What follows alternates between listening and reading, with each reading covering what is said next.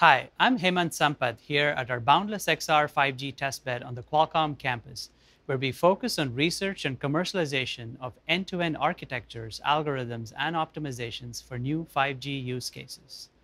Boundless XR uses split rendering to distribute the computation between the edge server and device to deliver truly immersive XR experiences over 5G. Our testbed uses commercial platforms to replicate an indoor 5G mmWave XR deployment. The Qualcomm Technologies VR headset reference design, which is powered by the Snapdragon XR2 platform, provides optimized 5G connectivity and on-device processing such as perception, tracking, video decode, and reprojection. The Ericsson G-Node B provides a 5G millimeter wave to deliver low latency, high-speed wireless connectivity.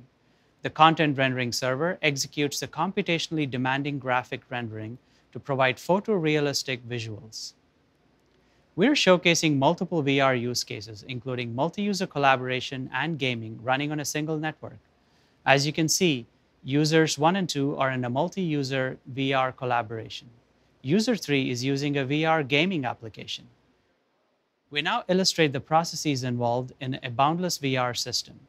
The VR device sends 6 degrees of freedom head pose data to the edge cloud over 5G. The edge cloud processes this data and renders a new image and then sends the compressed image back to the device over 5G. The device further processes the image before displaying it. The time taken for this round-trip process is called M2R2P, or motion to render to photon latency. The 5G round-trip time is a key component of M2R2P. High latency causes user experience degradation. The user may observe warped objects or delays in the appearance of new objects. Low latency can remove such errors. We now showcase how our end-to-end 5G optimization allows us to meet the stringent low latency requirement of multi-user Boundless XR. In this example, all 3 VR players are using the NVIDIA Cloud XR solution and experiencing 2K by 2K resolution at 90 frames per second. The 5G round-trip time is kept below 20 milliseconds, and the average 5G downlink throughput is above 50 megabits per second. In real-life deployments, RF and interference changes are a frequent occurrence, which can cause performance issues and latency spikes. In this example, we see a VR user being blocked from the G-Node B by another user, causing a sudden spike in 5G round-trip time for the baseline 5G system. Our 5G optimizations help minimize the latency spike, providing a seamless user experience.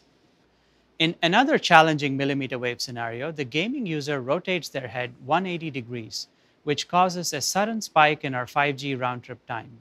Again, our 5G optimization helps minimize the latency spike, providing a seamless user experience.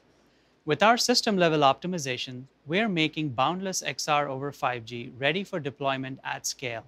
Our testbed with a single G-Node B with 100 MHz system bandwidth can support 6 simultaneous Boundless XR users over 5G and potentially more than 12 users with future 5G features. We have an exciting path ahead to evolve the Boundless XR system to include larger networks and augmented reality use cases.